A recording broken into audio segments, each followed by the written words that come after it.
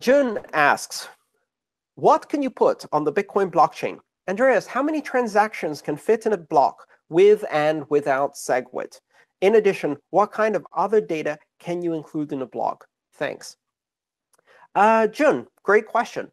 I can't give you an exact number because it depends on the nature of transactions. Transactions can vary greatly in their size.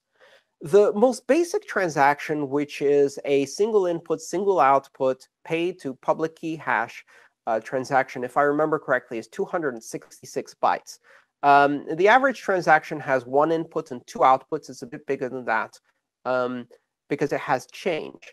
If it uses a more complex construct, perhaps paid to script hash, it's going to be a bit longer. If it uses a multisig and is paying out of a multisig, it's going to have some redeem scripts. That's a bit longer too, and so on and so forth. So the transaction size can vary.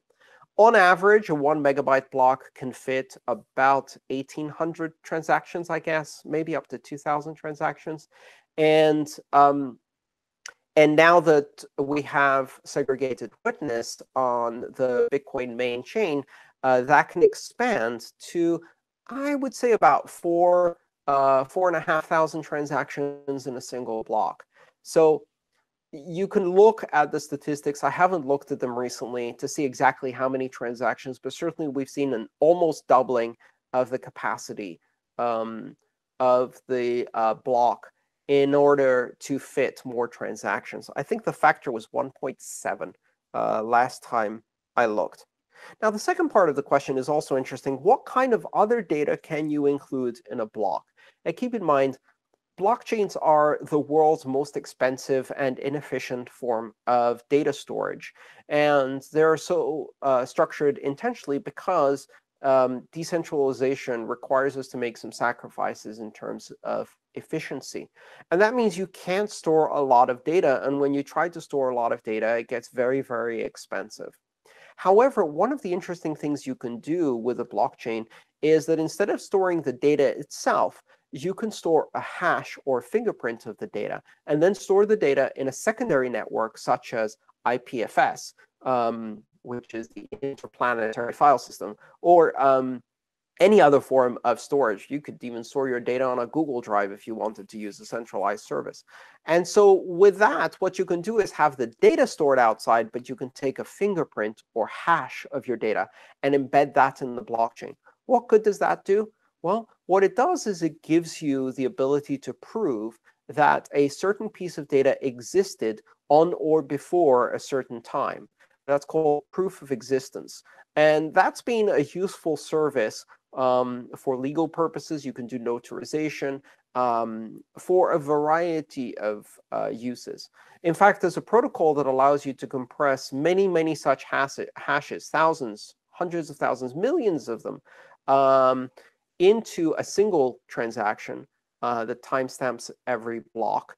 And that protocol is called open timestamps, and it allows you to timestamp all kinds of data into the Bitcoin blockchain. Similar protocols exist for other blockchains that can be used to timestamp data too. Marcus asks, what exactly is meant with metadata? Are metadata visible and useful? Yes, Marcus, metadata is data that refers to something external to the system in which it's stored. So in Bitcoin, all the data that's about Bitcoin is data. And any data that's not about Bitcoin, but about something else that's stored inside Bitcoin is metadata. That's one of the ways to look at it. Of course, the term is probably a bit more flexible and vague than that. How could I upload a hash of a document in an op return field myself? Is there a special command on Bitcoin Core which allows me to do so? I don't believe there is. There are a number of other applications. Probably the best, there's a couple of good ones. One is called proof of existence, and I believe it's at proofofexistence.com, which allows you to upload the hash of a document and put it in an op return for a small fee. Another one is a more developed protocol called Open Timestamps, which is a project by Peter Todd, which is really interesting because it scales the ability to do proof of existence for billions of documents by aggregating all of this information in Merkle trees. and putting only the root of the tree in each up return transaction while storing most of the metadata off the chain on open timestamp servers. So it's a good compromise solution. Open timestamps is what you're looking for there. Marcus asks, in the same manner, could I upload any text I want on the Bitcoin blockchain as long as it's less than 80 bytes? Yes, you can. And finally, Marcus asks, could Ethereum be used more efficiently for storing hashes of documents instead of the Bitcoin blockchain, and why?